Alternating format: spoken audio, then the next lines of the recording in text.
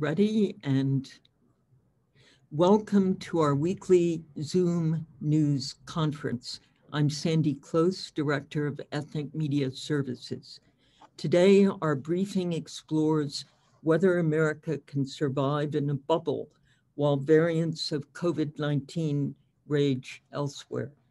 Yesterday, the Centers for Disease Control advised Americans who are fully vaccinated that they could stop wearing masks in most settings, a clear sign the pandemic might be nearing an end.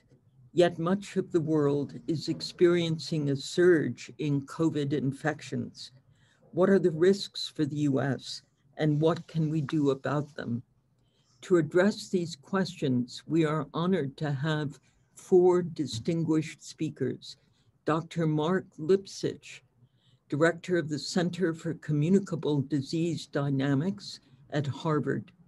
Dr. Rosane Guerra with the Federal University of Maranhão, Brazil. Dr. Ben Newman at Texas A&M University, and Peter May-Barduk, an expert on the COVAX initiative to get vaccines to low-income countries. We will send expanded bios of our speakers to all attendees, along with a video of today's briefing this afternoon. I want to thank our interpreters, Oscar Arteta and Jackie No, for providing simultaneous interpreting in Spanish and Korean. We ask our presenters to speak slowly for our interpreters. If you speak too fast, our moderator may interrupt to ask you to slow down. We invite reporters to please enter questions in the chat box. We will take questions for each speaker and again at the conclusion of the panel. I'm turning the conference over to today's moderator, Sunita Sarabji. Thank you, Sunita. Good morning, everyone. Thank you so much for joining us at this very important briefing. We start with Dr. Marc Lipsitch. He is the Director of the Center for Communicable Diseases at Harvard. Dr. Lipsitch, welcome to the briefing. Thank you. Good morning and good afternoon. It's a pleasure to be here and an honor and to meet many new people. I will speak about the situation in the United States, not because I think the rest of the world is unimportant, but because that's my assignment. And I will also say that I have a lot of opinions. I'm going to try to not go into the political opinions nearly as much as to try to give you background on the science. If people want to talk about what we should do about it, I'm happy to do that, but I want to my relatively dry presentation is not because I have no thoughts. It's because I'm trying to stick to the science for the open statement. Dr. Lipsitch, may I interrupt you? We welcome your political opinions as well. Okay, well, I'm going to wait for those to be requested and start with the facts as I understand them. So I want to talk about the concept of herd immunity, which has been very much in the news. It was in the New York Times a few days ago in a big story, and it's been really a very prominent subject. And I think there are a lot of misunderstandings and misconceptions, and I think it's kind of central to understanding what the situation is in the United States. Herd immunity is just the existence of people in a population who are immune, completely or partially immune, and who slow down transmission by making it harder for the virus to pass through them from one person to another. Herd immunity is a fact. It's not a it's not a policy. It can be a name of a policy, but it's not really. That's not where it came from. It's a fact. It's a thing that happens. It's happening now.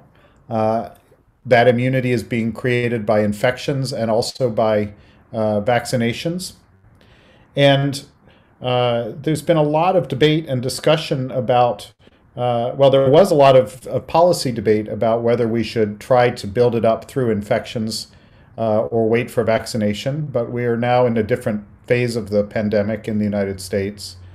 And so the real question that's on many people's minds is, will we reach a level of herd immunity at which transmission becomes almost impossible in any sustained way in the United States, and where the virus essentially goes away? I've been saying since at least December that I think that's very unlikely, even with the vaccines that we have. And I would now modify my view to say I think it's pretty unlikely, at least for the country, but possible in certain pockets as we've gotten more information about the virus, about the vaccines. So let me explain why I think that, and then why I think it's actually not the only important question. The point at which the virus can't transmit in a sustained way is the point where each case doesn't even replace itself. It gives rise to less than one additional case. And we use the term reproductive number to describe the number of cases that each person infects. Sorry.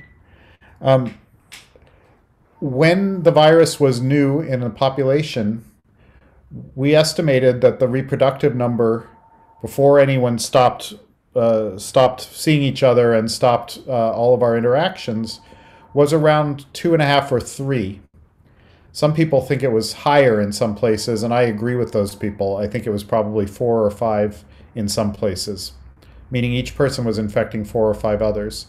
And so to get down to a point where, with normal social behavior of the kind we had before the pandemic and with our masks off, we have to reduce transmission by a factor of 4 or 5. And at least that, because that the variants have increased transmissibility, have increased the contagiousness. So if it was 3 before, as many people believe, it's now probably 4.5 or 5 just from the new variants. To get transmission down by a factor of 5 means immunizing 4/5 of the population, so that what was 5 infections becomes 1 infection. And that's where the famous formula now that was once in textbooks that me and my four friends used to read and is now all over every newspaper is this formula of 1 minus 1 over the reproductive number. But that's all it is. It's just a little bit of arithmetic about that notion. So suppose for the rest of this discussion that we need to immunize 80% of the population. That means immunize them completely. That is, they have to be fully protected against the ability to transmit the virus. And the vaccines that we have probably certainly protect to a large degree against transmitting the virus, but do not appear to be 100% protective. They're very good, but they're not 100%. And so the idea of trying to vaccinate, to fully immunize 80% of the population really means vaccinating more than 80% of the population. And given the levels of reluctance to get vaccine, the continuing challenges of access, which I think is a flip side of the same problem, and the fact that we are not vaccinating all of our population because children under 12 are not eligible, I think it's very unlikely that as a nation, in a uniform way, we will get to whatever coverage is required of probably 85 or 90%. I think it's possible that in some places that will happen, in particular because children probably are less important in transmission, and so vaccinating them matters less than vaccinating adults. So all of these are very approximate numbers because there are so many moving parts. But that is the sort of reason why the numbers have been sort of creeping up over time in people's talking about this, and why it seems unlikely that we'll get all the way there throughout the United States. A few thoughts about that. First of all, what does it mean for the rest of our next few years?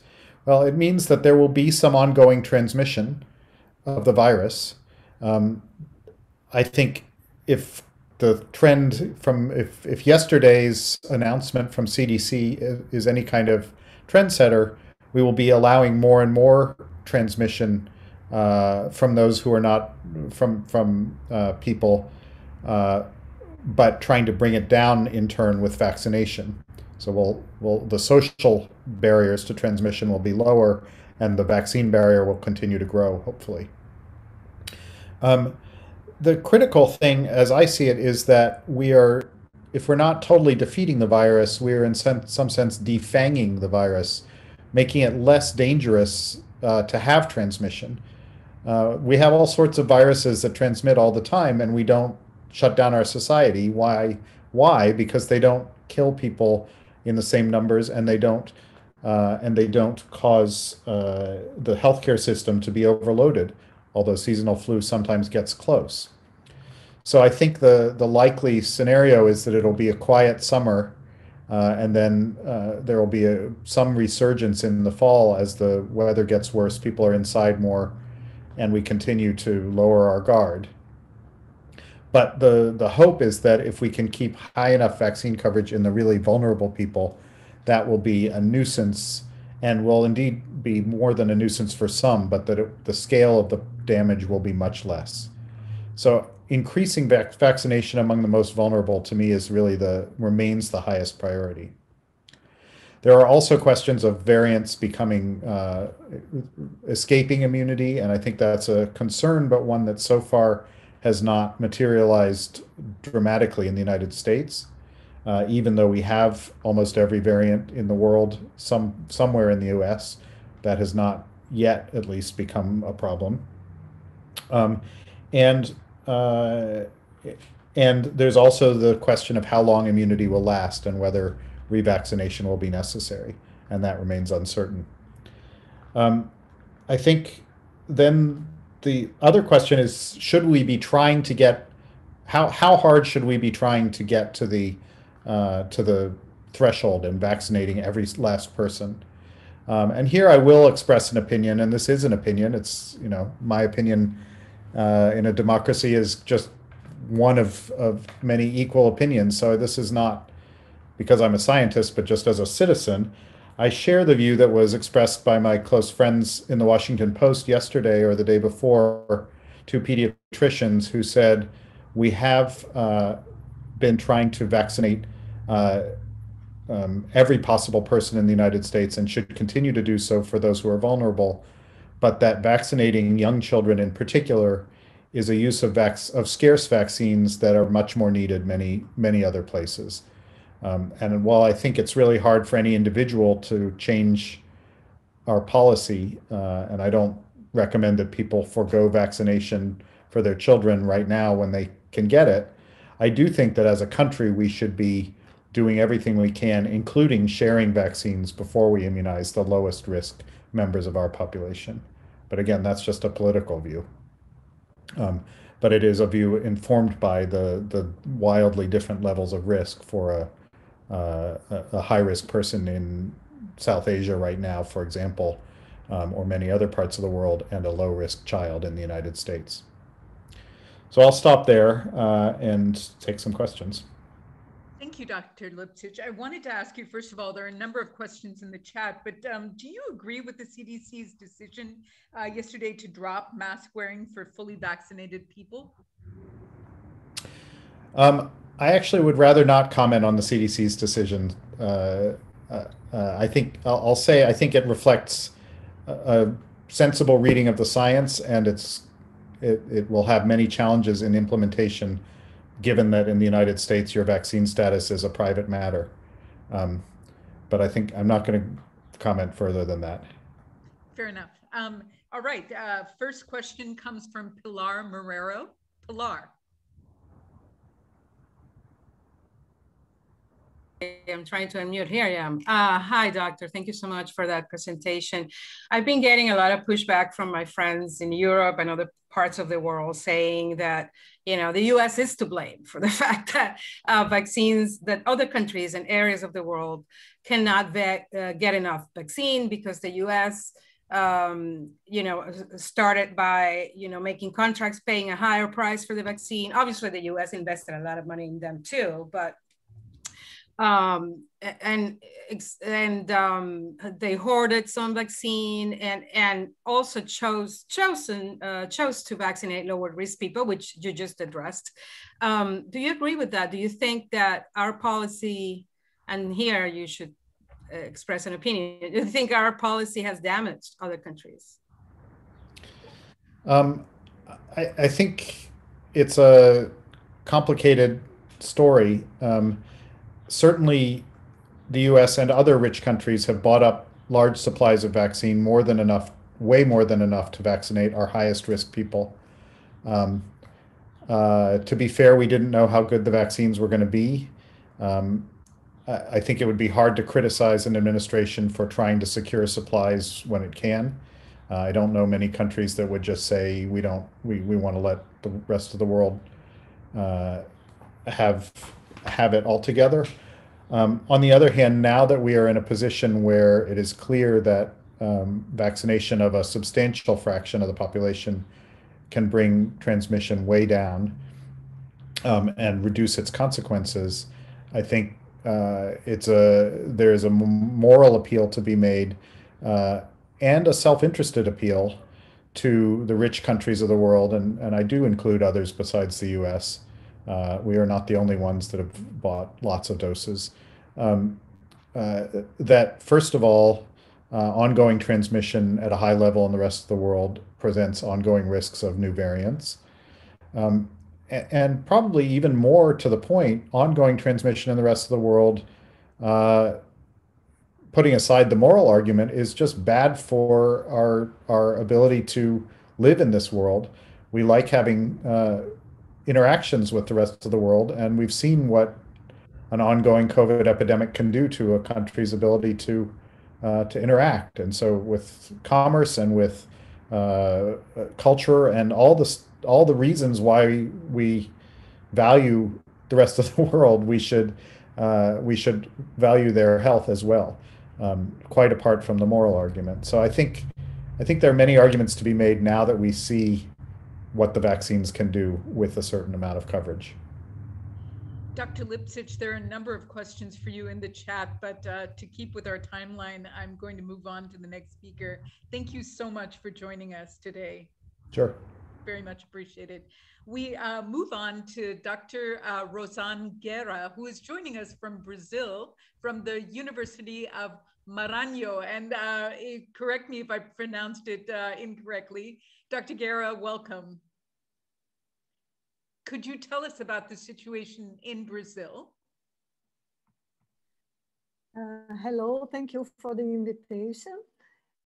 Our situation is not good. It's at this moment, I still a little bit controlled, but the vaccination, I suppose that it is the only solution. At now, we don't have any medication to prevent or to control the worst symptoms of this disease. And despite the precedent speed of vaccine development against COVID, the problem is the variants. And when we have a lot of people infected every day, and in Brazil we have, together with India, the high levels in the world, so the possibility to have new variants is increased every day. At now we have identified by CDC and by the World Health Organization only for variants that have that are important for the public health, but it's possible to have another variants, and so it's necessary also to make to control this and to evaluate this possibility and to test every day people about the possibility to have new variants. And at now we know, for example, for the Brazilian variant PE1, the CoronaVac, the vaccine most used in Brazil, and AstraZeneca also are effective in control the dissemination of these variants. And as I know, Pfizer vaccine also, but Pfizer vaccine only begins in Brazil this month, this week, in fact. And the greatest risk in the world, as Dr. Lipsitch has talked, is the slow vaccination, because this is the only solution we have at now. And in Brazil, we have also some political problems, because our president don't believe this is a severe situation. And every time, every day, they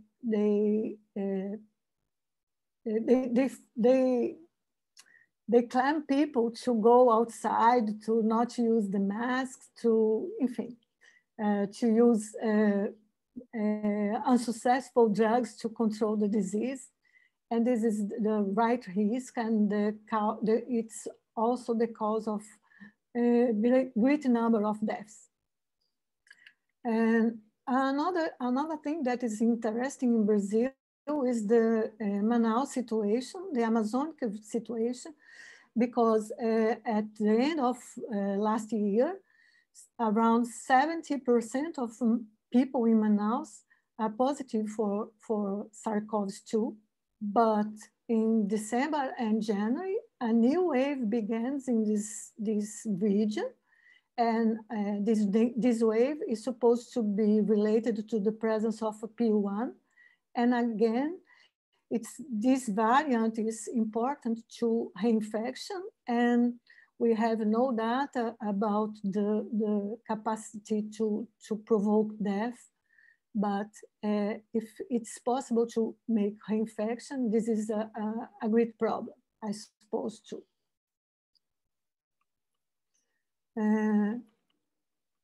Another question is the possibility to have another emerging variants in Rio, because 4 variants are detected over there.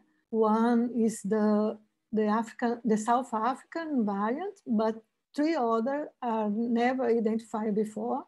And so they are under study at now to investigate how dangerous it may be, and if they are able to be controlled by the vaccination and the vaccines used in Brazil.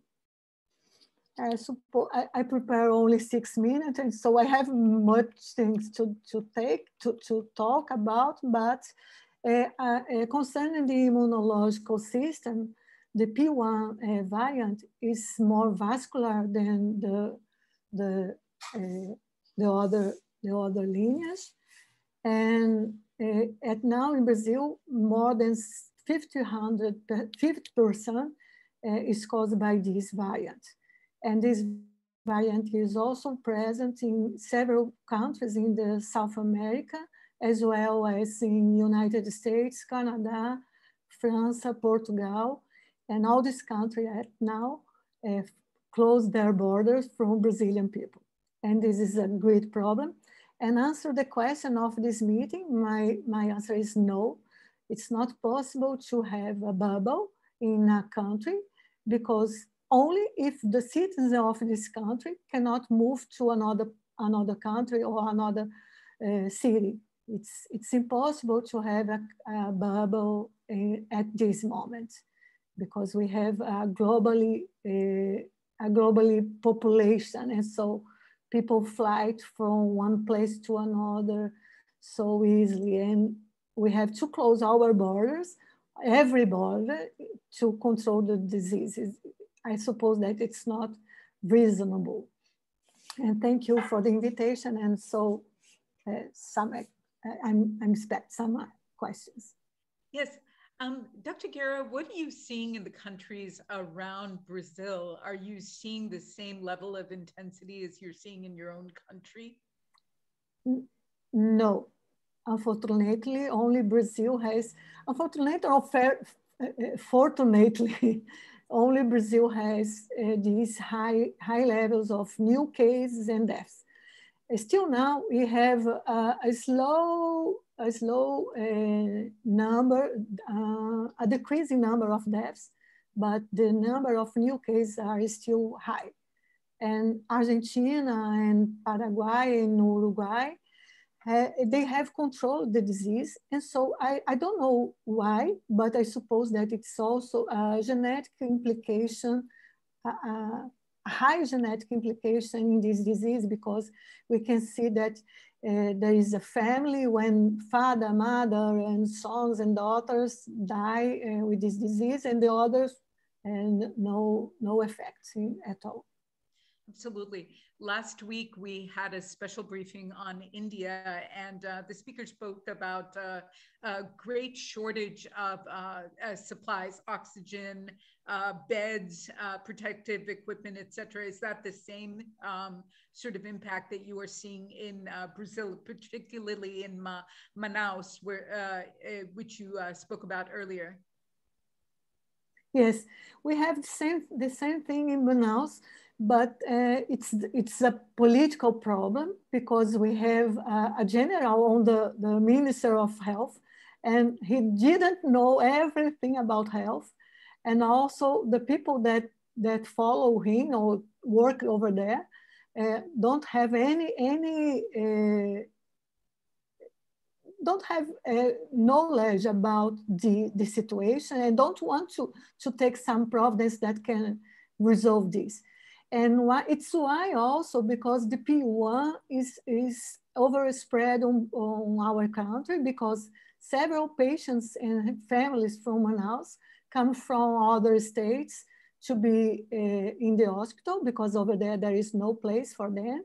And so the P1 come with them. But we have no way to deal with this, and no other way to deal with this. Absolutely. There is a question from Henrietta Burrows. Henrietta?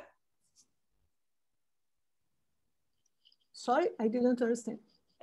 She's coming on. Just give her 1 second. Yes. Okay, can thank you unmute yourself? Has there been any sizable pushback to the president of Brazil's policies? And didn't Sorry? Has there been any opposition, sizable opposition to the president's policies towards the virus? And didn't he at one point get the virus himself? Yes, he gets the virus, but with the mild symptoms. And so we now reinforce his idea that it's not it's a small flu and not a severe disease. The opposition at now makes a kind of commission to investigate the health policy of this government. And so it's found that, for example, the Pfizer vaccine may be used in our country since December if we have a good Minister of Health. And in fact, our vaccination begins only in January. We have a potent health system that is a public health system, but this government makes some wrong decisions that make this system don't work well to control the pandemic. One quick question before we move on to Dr. Newman. What percentage of the Brazilian population has been vaccinated since January, since you rolled out in January? Around 17. Around 17. 17. It's so little. Okay. 17. Yes. It's so little. Thank you so much for joining us, Dr. Guerra. Very much appreciated. Okay. Thank you for the invitation. Yes, you take care. We move on next to Dr. Ben Newman. He is the chief virologist at the Global Health Research Complex at Texas A&M University. Welcome, Dr. Newman. Thank you so much for joining us. Thank you very much for having me. So I suppose my perspective will be a little different than some of the other speakers, because I don't come from the world of medicine or the world of epidemiology. I come from virology. We study the virus and do our best to try to understand this little thing. Based on this, I think that is very much what informs my opinions. I think we can start by saying that I absolutely agree bubbles are beautiful and bubbles do not last long in this world. And I think any vaccine bubble which may exist is going to be fragile, unfortunately. We know that immunity wanes, and we know from the limited studies that exist that there's a certain rate at which B cells, T cells, and antibodies will decrease over time. But we don't know exactly what is the point where a person would be no longer protected. We only know that it is a matter of time. And so I would argue against any of the partial solutions. I think the only way out is a single global solution, and that would be quite literally vaccinating everyone, and not just vaccinating them, but vaccinating them within a particular window. The window may be 6 months, it may be a year, but this is the challenge. And this is opinion rather than fact, but I've seen what the world can do. When we fight each other, something like World War II is pretty nearly maximum human effort toward one particular goal. And yeah, I don't think halfway solutions are going to get us there, but I feel as though we have enough vaccines and they work surprisingly well that probably there is a way out of this. We just have to take it collectively and not in small groups or vulnerable groups or in partial measures, as we have done up to this point. So I think I am here because I have been sequencing some of the viruses in this part of Texas. And this part is really unremarkable. We have cases, and before we sequenced, we had no idea exactly what strains there were. We knew some of the common strains from other parts of the world, but we did not know what was here locally. What we found was a lot of different variants. Several of these were new variants. And I think more and more, as people start to read out more of these genomes, we will see that the virus is changing in unexpected ways. And I know at least some degree of vaccine hesitancy in this country is based on trust or lack of trust. But at the same time, I think I trust the virus less. A snake, a chicken, a cat, you can trust to act in its own best interest to the best of its ability. A virus has no such impulse. We learned from a preprint last week that some of the enzymes that cause blood clotting to happen, the last and next to last enzymes in that cascade, also are fairly effective at activating the coronavirus so that it can infect. And in that paper, they also showed that this causes more infection, which yields more virus. This is unfortunately an evolutionary incentive, if you like, although viruses would not understand incentives. But this is an evolutionary pressure which may drive the virus not in the direction we would hope or expect, but in the direction of more severe disease or more sustained disease. And just because the process of viral evolution and evolution in general is inherently unpredictable, I don't think, I really dislike the way that this has been handled up to now. And I think the last thing I would say is that oddly at the moment, what I'm seeing is the most reluctance from people with proximity to the solutions and the most desire for the solutions from people who are farthest away. And I think that's a terrible thing. And there are many ways to rectify it, but choosing one would be very nice and pursuing it as hard as possible. I think that's probably enough of me. If you have any questions, I'd be happy to try to answer them. Absolutely.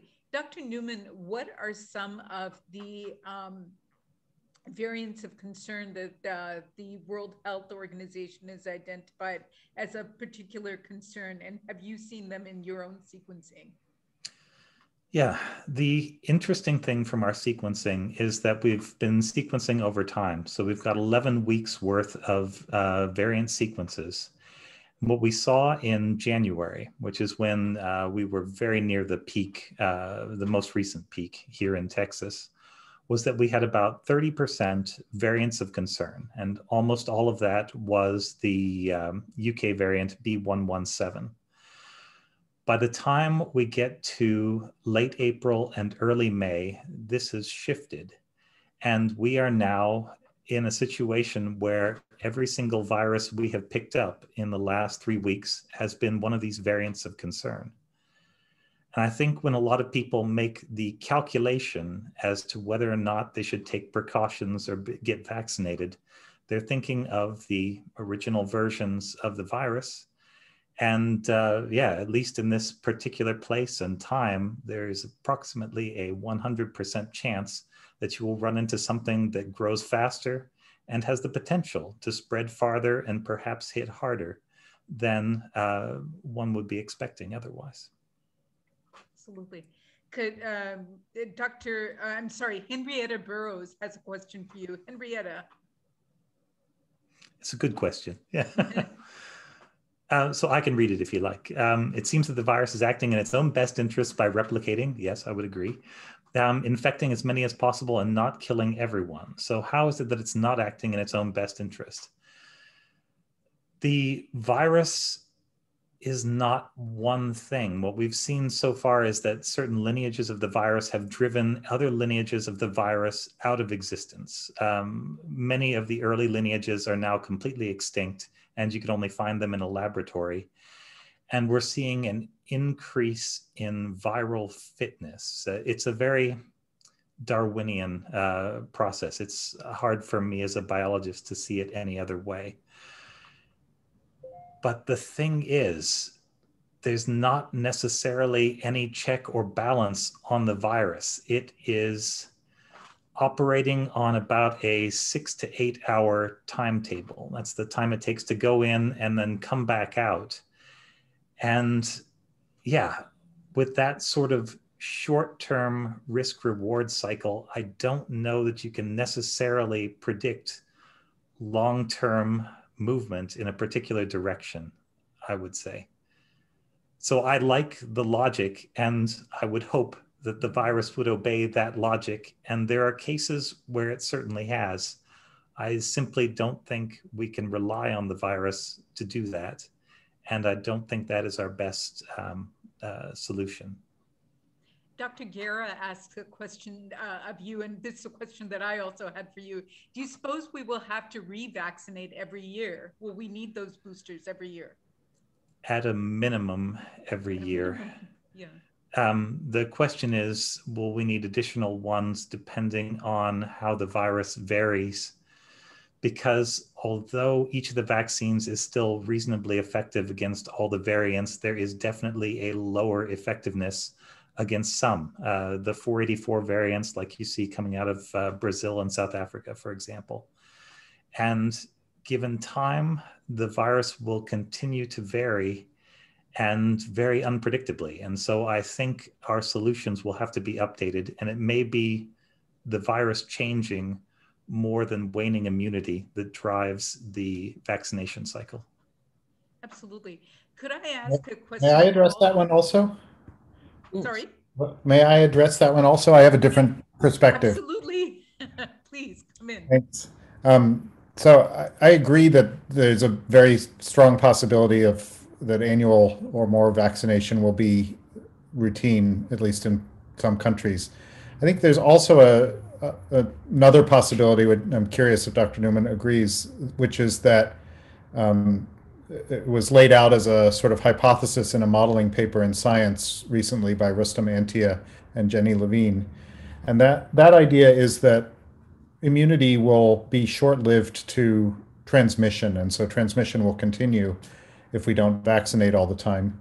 But that if immunity to severe disease is longer lasting, then we will have a population in whom we just don't care that much about transmission, because unlike in a pandemic where there are a lot of people who have reached age 70 or 80 and never had this virus before, by the time people reach 70 or 80, they will have had it in their 60s or their 50s several times, and won't be as at risk. And so it's possible that we would find a much more relaxed vaccination strategy as possible, and even desirable given the cost and resources required.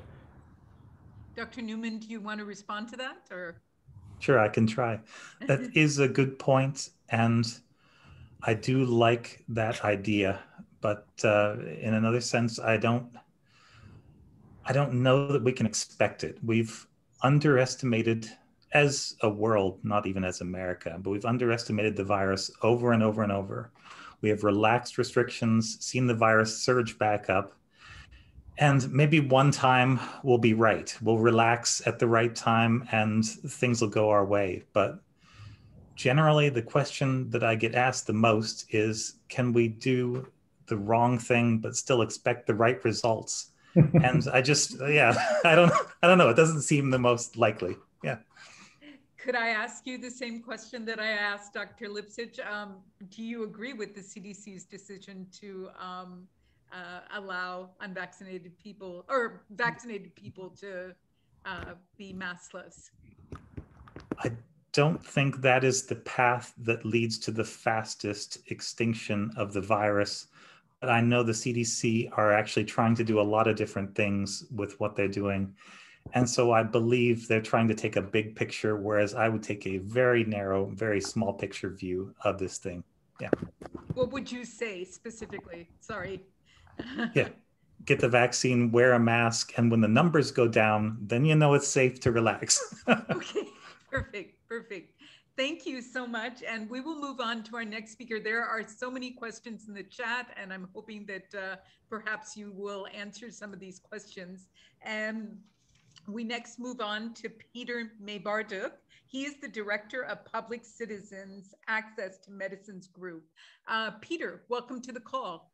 It's great to be with you. I hope to talk a little bit about sharing doses and then some more about sharing knowledge and how we increase global vaccine production to deal with some of the problems that have been identified by other speakers. I was asked to talk about COVAX a little bit. COVAX, of course, is the Global Vaccine Equity Initiative. It's really the only game in town for sharing vaccines equitably worldwide. It is an initiative. It's part of the ACT-A Accelerator program with the World Health Organization, and partnered with Gavi, the Vaccine Alliance, Major Vaccine Procurer, and CEPI, the Coalition for Epidemic Preparedness and Innovation, which is sort of a startup funder for many vaccine candidates.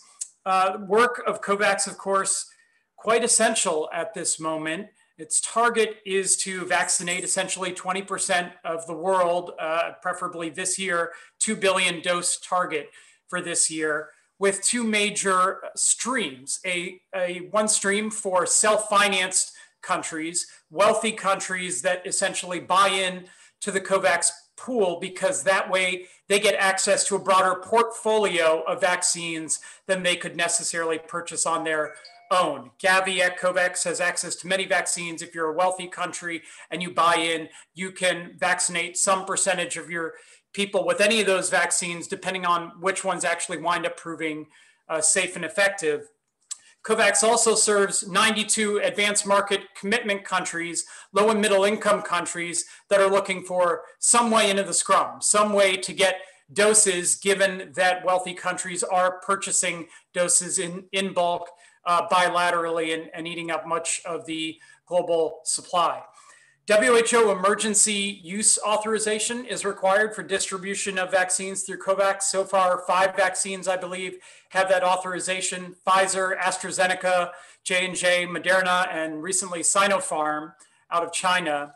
But so far, COVAX has only been able to ship 64 million doses.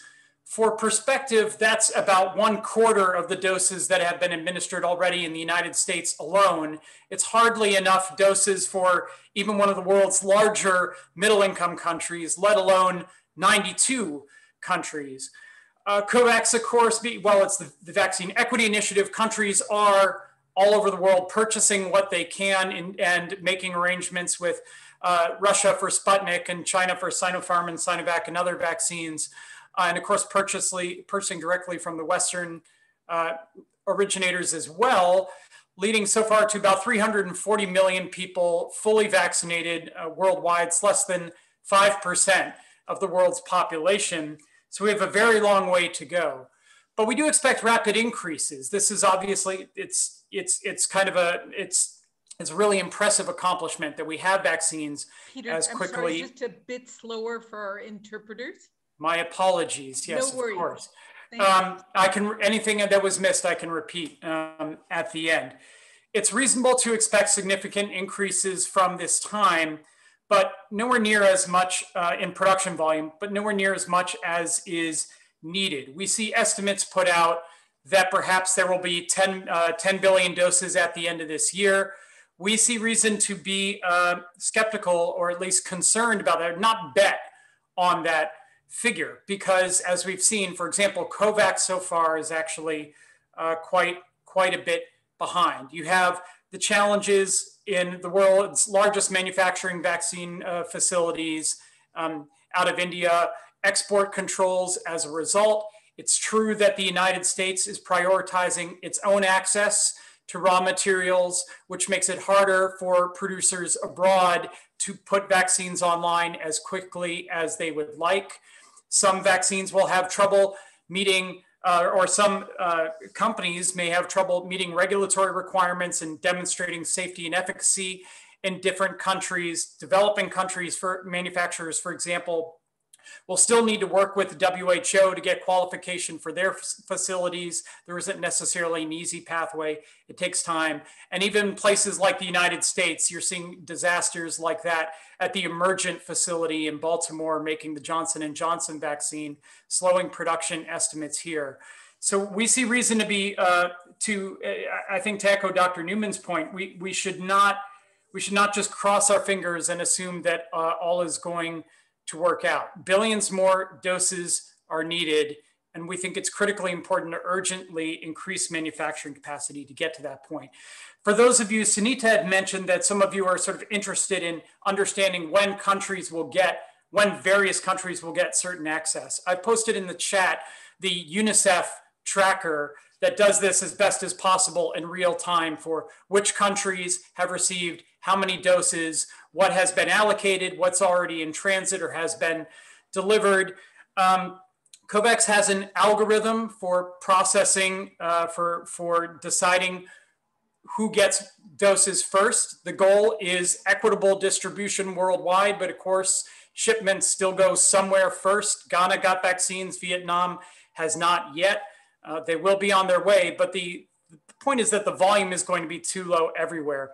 So while we're talking about, the issue with sharing doses, of course, is that only you or I can take any given dose. But I think part of our perspective is that all of the world can benefit from the knowledge that's embedded in any given dose. We can share that knowledge, the know-how to make vaccines freely and help increase global capacity without delaying vaccinations in any given country. For those of us who have been working on this foreseeable vaccine shortfall since the beginning of the pandemic, I think that it also has been clear that, of course, politicians who are nationally accountable are going to focus on vaccinating their own people first. That's not ideal. We support the WHO's equitable allocation framework, but I think in the world of realpolitik, we all need to understand that that is going to happen. And the question is how to accelerate the sharing, not only of doses, but also of raw materials and fundamentally of the knowledge and capacity to make vaccines as quickly as possible. So what needs to happen? Clearly, COVAX needs to be fully funded. There is still a shortfall. Tedros, the WHO Director General, will talk about a $20 billion shortfall for the WHO's overall effort. The numbers for the COVAX vaccine pillar are smaller, but there's still extra funding needed. Nevertheless, absent new manufacturing, many of the world's people may not be vaccinated, we believe, until 2023, if ever. The latter point is important also because it's not the case that there is a plan from national leaders anywhere to vaccinate everyone everywhere. That plan does not exist. There are hopeful dose projections that in 2 years' time, we'll be dealing with enough doses to reach everyone. Even so, it's not clear that the incentives or the health service delivery really lines up. And so what you hear from advocates like us now is we need that plan. We need that plan to get vaccine to everyone everywhere. The UN Secretary General on Wednesday called for doubling the world's vaccine supply. I know we're short on time, but I was asked to address the TRIPS waiver that made so much news last week when the United States government announced that it would support the sharing of intellectual property, or at least the lifting of World Trade Organization restrictions on intellectual property for vaccines for the duration of the pandemic. A little bit on what that can do and what that can't do. We think that's a critically important development, in part for what it does for the politics. The US government and many wealthy governments have been very hesitant to act ambitiously for a global response. And what we have seen between the attention of the TRIPS waiver and the crisis in India in recent weeks is national leaders, including in the United States, starting to turn that corner and starting to be willing to talk about the world's problems and not just the national problems. It's been reported, we understand that the highest level decision makers in the White House, for example, they are afraid to get out ahead of Americans' own concerns and talk about the problem in the rest of the world, right? Which is part of why we talk about sharing not just doses, but knowledge and fueling increased production capacity that can benefit everyone everywhere. So the TRIPS waiver lifts patent restrictions, but of course, to make vaccines, you need not only access to what's in the public domain, to the public information of patents, you need access to vaccine recipes, to confidential information, to process chemists and engineers that are active at the facilities. So what we and others have called for is a combined significant investment in urgent manufacturing capacity and a whole of government effort, kind of a warp speed for the world, if you want to think about it in US terms, to share technology with the world, to provide technical assistance and through new resources, set up new production lines. It is our analysis with Imperial College engineers that it's possible to produce 8 billion doses of mRNA vaccine within a year and make up the global shortfall if we significantly invest. And the investment required could be $25 billion. It's not a small amount of money. However, it is quite small compared to the economic damage of the pandemic and of delayed vaccination, which is estimated $8-9 trillion potentially over the course of the next couple of years. I know that I've taken time, so I should probably wrap up and leave it for any questions, but our sense is that this can be done, and what is most needed is sort of to catalyze political leadership from wealthy countries to think differently. When we talk to the technical experts at the World Health Organization or in the US government and elsewhere who are trying to bring more vaccine production capacity online, they will say, the challenge is we don't know where the capacity is. It's hard to just turn it on. But the issue is that they're working on existing resources. They don't have instantly funds or personnel to send and say, get this done. And COVAX on its own, the World Health Organization doesn't have the power to sit down with Pfizer and say, here's what you're going to do. But we believe that President Biden and other leaders do. And if they activate, then you get a different kind of production on a different kind of time scale. As Dr. Newman, I believe, was saying, if we think of true mobilizations like World War II, we have to be thinking that kind of everyone all together in production capacity. Whereas so far what we've been doing is giving very significant and important grants to companies to pursue sort of their own trajectory. That is useful to a point, but to get to the next stage, it needs to be a much more integrated effort. It looks quite doable to us, but it's a political decision that has to be made. I'll leave it there. Thank you so much, Peter. I wanted to ask the question to Dr. Lipsitch, Dr. Newman, and Dr. Guerra. Do you also support implementing waivers on intellectual property for vaccines? I don't know.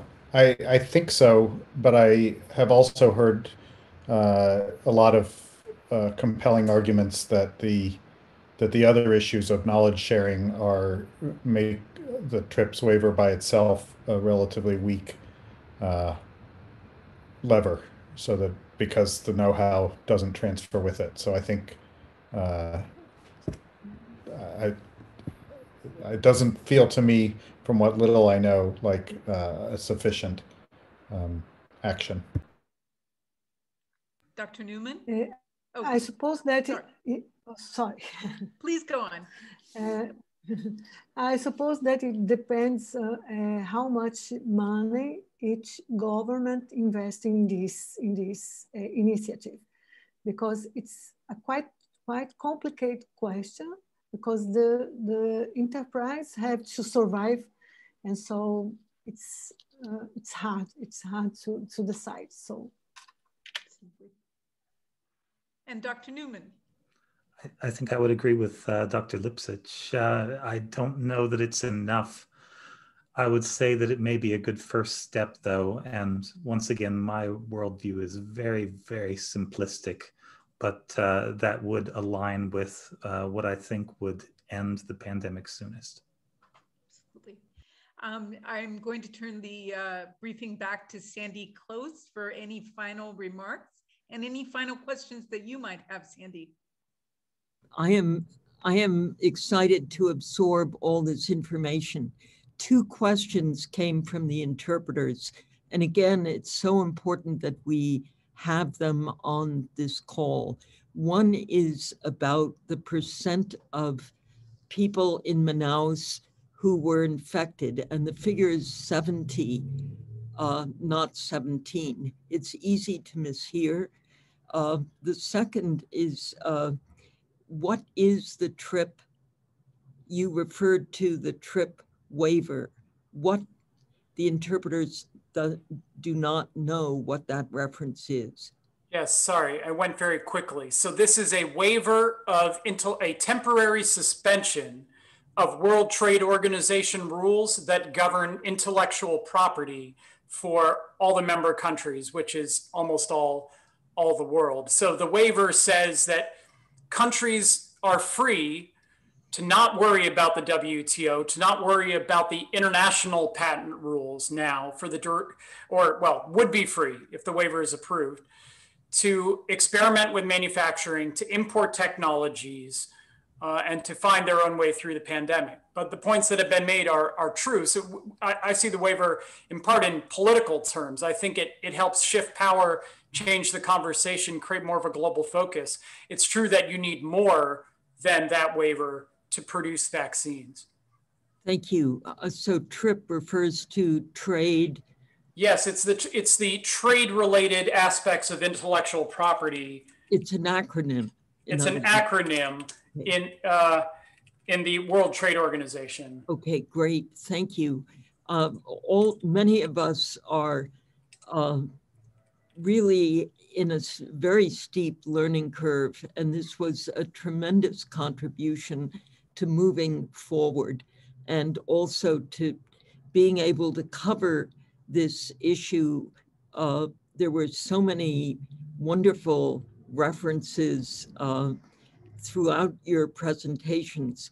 I guess I have too many questions and the hour is up, but I wish if any of our speakers see questions in the chat box we couldn't get to, that you wouldn't mind answering.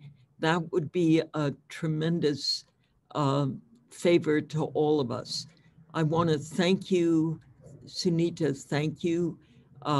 This was just tremendous, and we hope you guys will come back again and give us an update in a couple of months.